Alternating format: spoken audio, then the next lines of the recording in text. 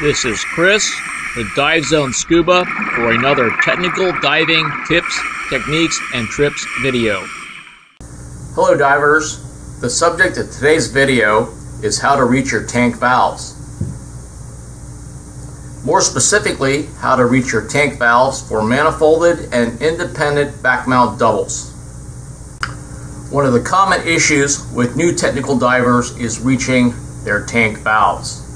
In order to better understand how to reach your tank valves, we are going to look at the circumstances under which you need to be able to reach your tank valves and the physical location that you are at when you are trying to reach your tank valves. Once we understand those two factors, we can identify some situations in which it is not necessary to reach your tank valves. And we can also identify some techniques that can help you reach your tank valves when you must reach them. First, let's discuss reasons why you must be able to reach your tank valves. These include the pre-dive gear check, skills training, and emergencies. With the gear check, one of the very first things that you want to do is to check the status of your valves. Prior to getting into your rig, you should have already opened all the valves. But as part of the gear check, you're going to verify the status of the valves being open. So the first thing is to go to the right post, to close it slightly, and to open it to verify that that is open. Next, you'll do the manifold. You'll close it a little bit and then open it again. And then lastly, you'll do the left post. You'll close the valve slightly and open it again to verify that it's open. So this is the first time you're going to need to be able to reach your valves during the gear check. The second reason why you need to be able to reach your valves is for skill training. In skill training, you will need to be able to reach your valves for the valve drill, for the free-flowing regulator exercises, and also for the leaking manifold exercises. And the third reason why you need to be able to reach your valves is in the event of an actual emergency, either on the surface or underwater. I have been involved in one emergency which did require me to be able to reach my valves. In that situation, the high pressure seat on my first stage failed to seal properly, and 3,000 psi started coming out of my first stage into my second stage. In this situation, I needed to close my valve in order to preserve gas.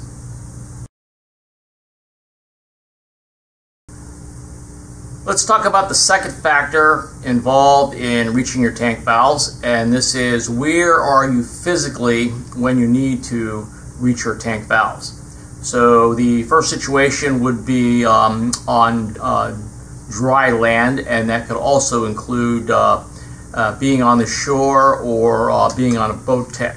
Okay, so in this situation, what you would actually be doing is you would be looking at doing your gear check. You wouldn't be doing any skills unless you were practicing the skills, but you'd primarily be doing the gear check. And if you did have a gear malfunction while you were on dry land, it wouldn't be considered a actual emergency. All right, so the first physical location that you could be is on what I'll call dry land. The second location that you could be is floating in the water. And so there are some dive teams which what they like to do is they like to jump off the boat, or they actually like to go into the water, and then they would be conducting their gear check while they're floating in the water. So that's the second one. And then the last situation is you would be underwater, and this would be totally inappropriate for you to do a gear check once you're under the water. And so under the water would be most applicable to you being conducting some dive skills and also emergencies. All right, so those are the three different physical locations that you will be doing a situation where you're going to be needing to reach your valves.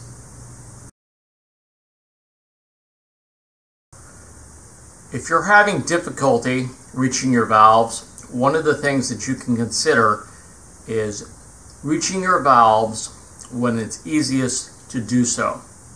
So, if during a gear check you have a choice between doing the gear check on land or doing the gear check floating in the water, you should do the gear check on land.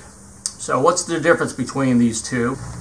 When we do the gear check on land, the first thing that we do is we check the status of our valves. After we've checked the status of our valves, we check the status of our bladder. So when we do the gear check, you can actually have the bladder deflated. When the bladder is deflated, it is much easier to reach your valves because the bladder is not pushing you away from the valves.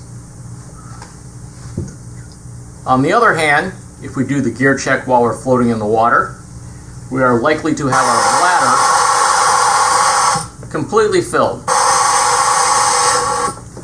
For many people, this has a tendency of pushing the tank valves further away from them. So, if you do the gear check in the water with your bladder full and you're floating, it can be more difficult to reach your tank valves. So if you have a choice of doing the gear check on land or floating in the water, if you're having trouble reaching your valves, consider doing the gear check while you're on land.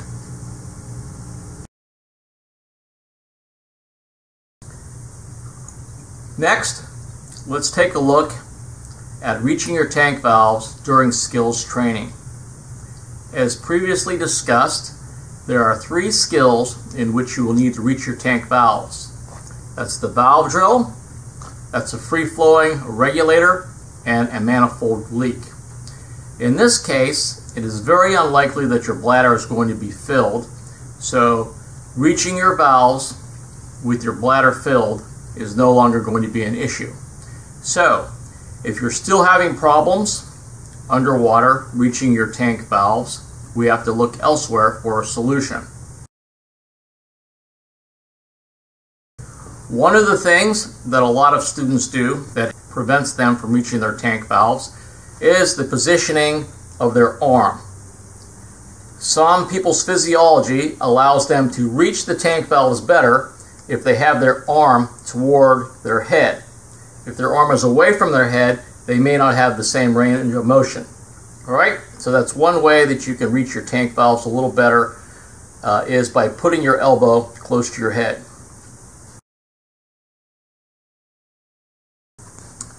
Another thing that you can look into that will help you reach your tank valves during skills training is the position of your harness relative to your tank valves.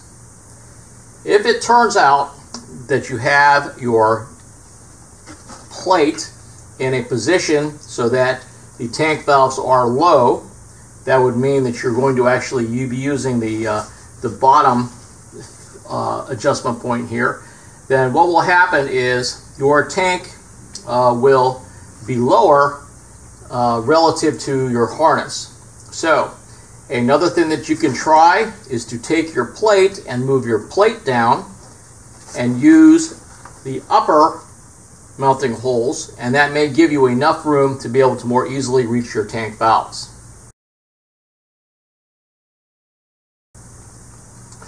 A third thing that you could do, which is not necessarily recommended or possible in many situations, is to take the tank bands and move the tank bands down, or similarly take the tanks and move the tanks up relative to the bands, and that will also give you the possibility of another inch or 2.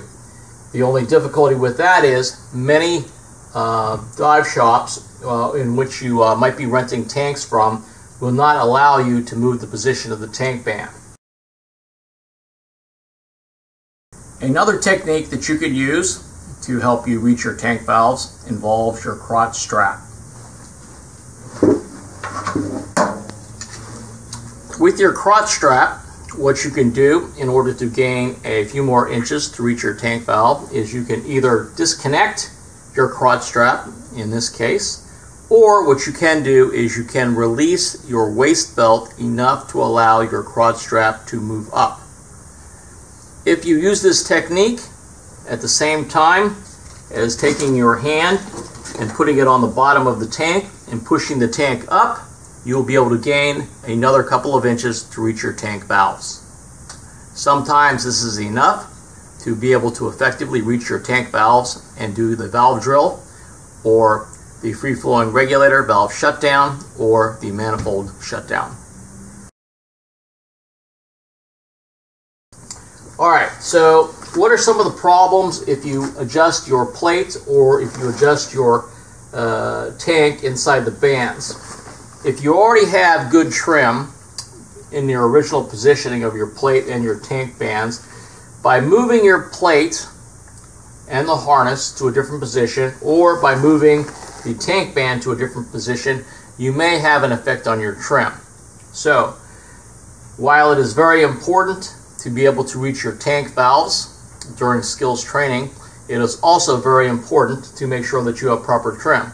So, if it is necessary to either adjust the mounting position for the plate or the position of the tank bands, then you may have to adjust your trim appropriately by moving weights.